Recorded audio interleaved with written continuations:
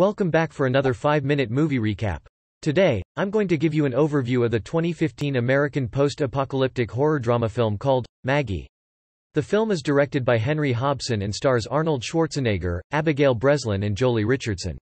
Maggie is a drastic change for Schwarzenegger, who is most recognized for his appearances in action films. Warning: there will be spoilers ahead, so please proceed with caution.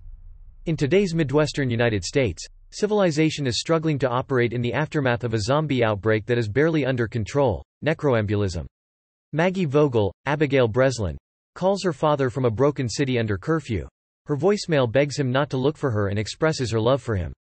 Her arm had been bitten. She fled home to protect her family, knowing she only had a few weeks until the necroambulist virus turned her cannibalistic. Despite Maggie's warning, her father Wade, Arnold Schwarzenegger, had been searching for 2 weeks. When he finds her in a hospital for the sick, he brings her home to care for her until she must be confined. During their return, Wade is attacked by a zombie in an abandoned gas station, and he breaks its neck. Bobby and Molly, Maggie's younger half-siblings, are departing to be with their aunt. Maggie confides in Bobby, who is mainly aware of what she is going through. She withdraws from her family, unable to cope with her bleak condition and unsure whether to contact her friends. She fractures a finger on her diseased arm after falling off a swing, and black goo pours from it. Maggie chops off her finger, terrified, even though she feels little or no pain, and despondent over her failing body.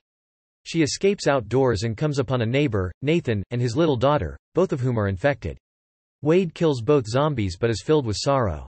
The responding sheriff and deputy hold Wade innocent, blaming Nathan's wife Bonnie for concealing her sick family from authorities. Bonnie pays Wade a visit that night, protesting the inhumane treatment of the afflicted and disclosing that Nathan had shut himself in with his young daughter, getting infected himself, rather than abandoning her to die among strangers in quarantine.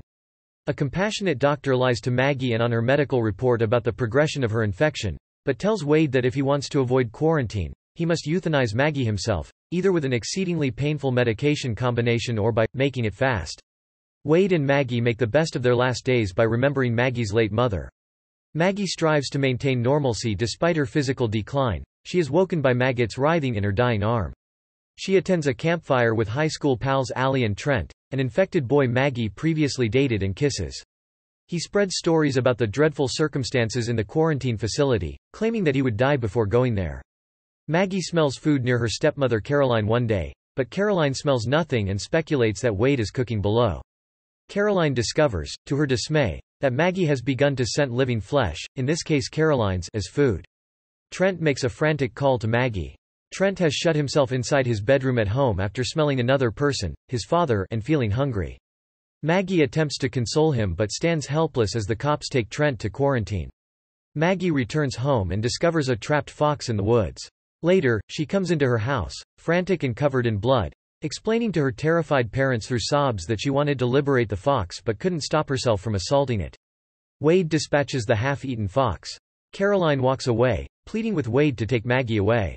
Wade fights one of the cops before Maggie enters, telling them that she has not yet changed.